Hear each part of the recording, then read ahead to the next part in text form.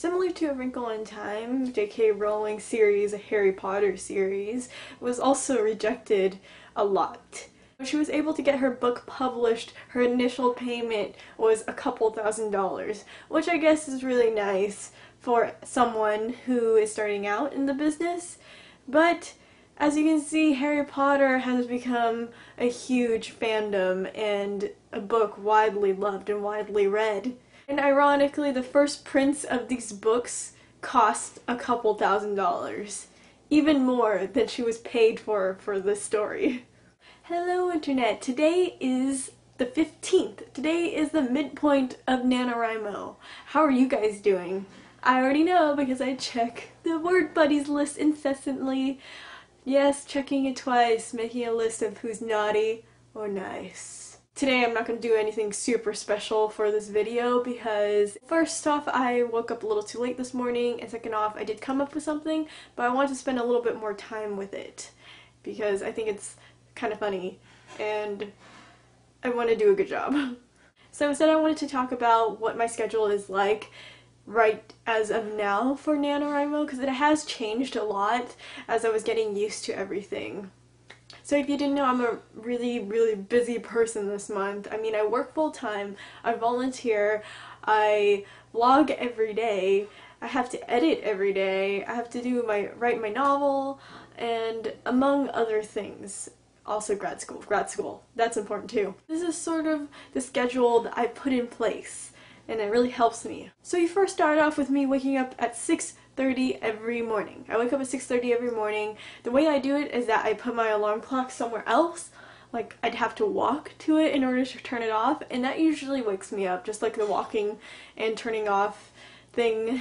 I don't know, I might have to do a different technique because I've developed zombie mode when I walk now, and that is not healthy. Yes, I'll turn off the alarm and then walking there and then walk back to my bed and sleep, and then I wouldn't even have any memory that I did that. So I might have to switch it up a little bit for myself. But yeah, that's been usually working every morning, and so right when I wake up, I would get my laptop out and write. And that's really important, especially for me, because the logic part of my brain doesn't really settle in, as I've said in previous videos, and so I won't have very many inhibitions. I won't have very many thoughts telling me you can't do this, this is so illogical. All that stuff, I don't really get that until maybe an hour or two later. And so I'll just be writing, I'll push out a lot of words, and yeah, it's good. I mean, I usually finish within an hour or two, so it's perfect.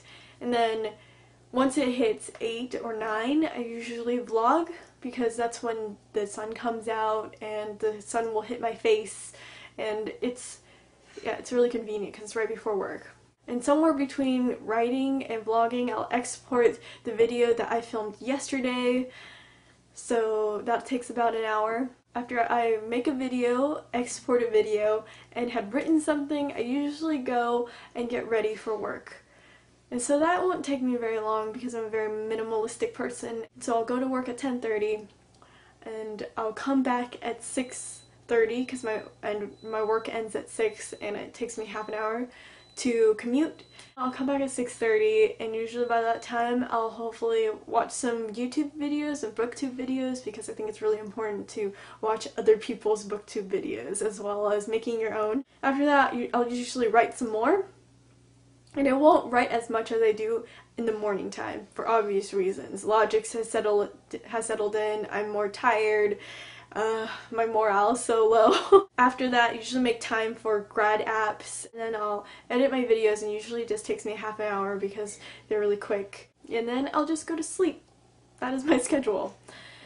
And I've made time reading some books, and I've been rereading The Outsiders and rereading some of my other books, like Wonder by R.J. Palacio and also Catcher in the Rye, because my protagonist is a male protagonist, and that usually really helps me. So I try to squeeze that in there in my schedule, but I don't think I'm going to be reading a lot this month for obvious reasons.